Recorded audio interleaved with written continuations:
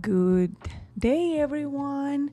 This is Svetlana Vronska, and today I would like to share with you how to add background to the photos. My client asked me to shoot all black and white, and she likes this image, but I want to upgrade it to the next level, and I decided to use one of my digital backgrounds.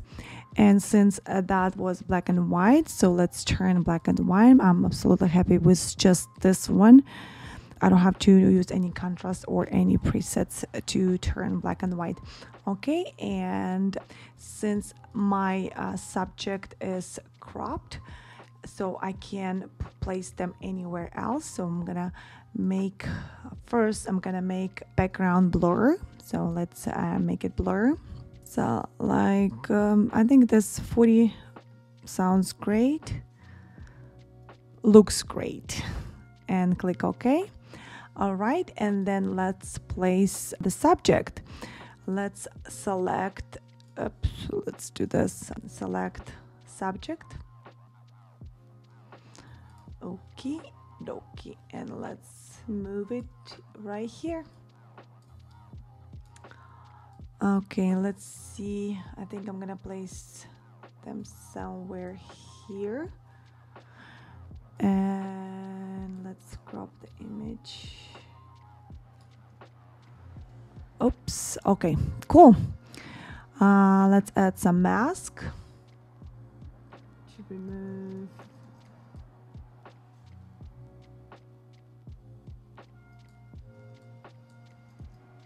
Wherever. Oh, it looks like this part was not selected. Let's go back.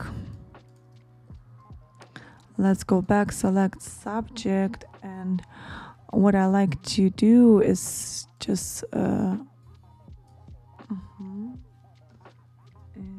let's see the selection. Yes, you see.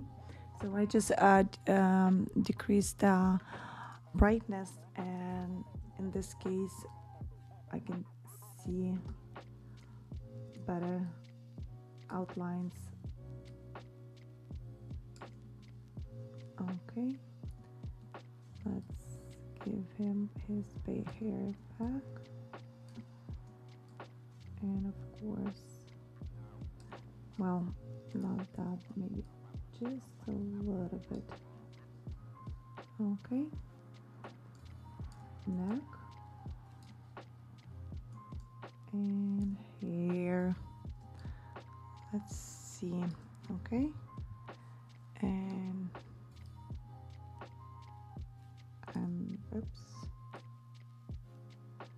I'm holding Alt keys.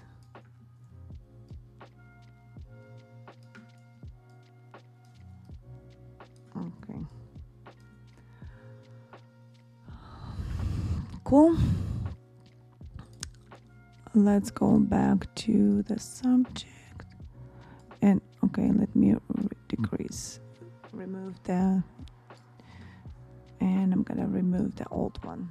Okay, let's, oh, how come? Oh, did I? Oh. Okay, here we go. Instead of moving, accidentally moved half of their body. Here goes.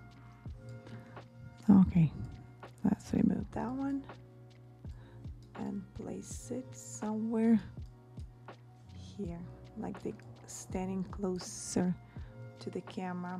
Okay, let's go to engrave mask. Use black brush the hair, and I think I want to use less hardness, smooth brush.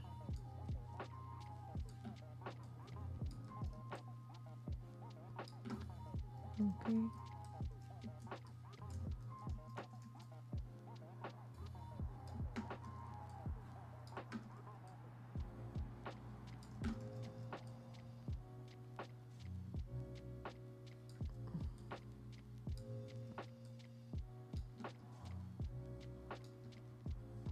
I think I'm gonna go back and just use a smaller brush.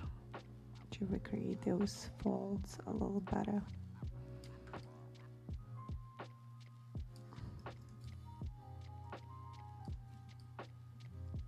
Okay. Now let's go to contrast to the lower image. See, no, I think we're gonna create a little bit lighter image. Yes, let's go create lighter to making sure that the lighting, kind of the way it hits the subject. And also we're gonna create same thing to why I'm doing separate, because the amount of contrast is different for each image. All right, and now I'm gonna flatten the image, and with my smudge tool I'm gonna just create a little blur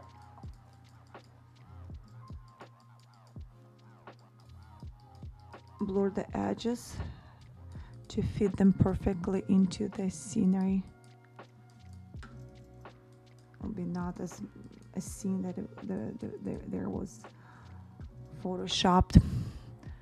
Okay, the only thing it's about her hair. Let's see if I can just remove that piece, or yeah, it doesn't. Let's maybe go back and see if I can.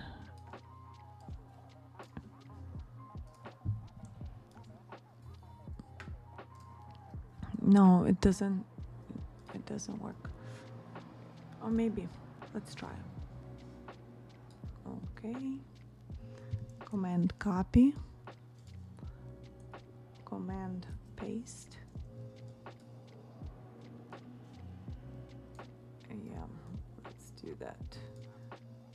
Since we downsized this image here, so it's a bit bigger, which works for us. And let's see if it's work. It's extra, something extra, but we'll see if we're gonna use it or not.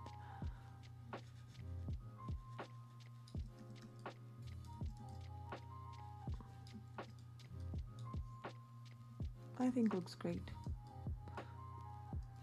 Let's go back over here. Okay, and we're gonna use some clone tool just to connect the blurriness and the bond kind of thing. Let's see if that's too much. Yeah, let's go back.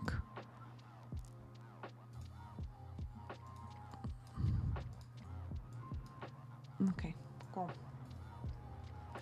All right, also I'm gonna go ahead and just because I decrease a lot, so I'm gonna just bump it back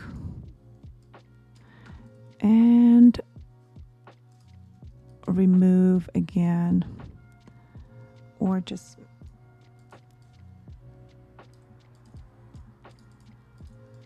okay, it's okay to have this highlight because we have the light part over here. It's kind of feeding the image. Okay, so and now let's create contrast that will put in both images.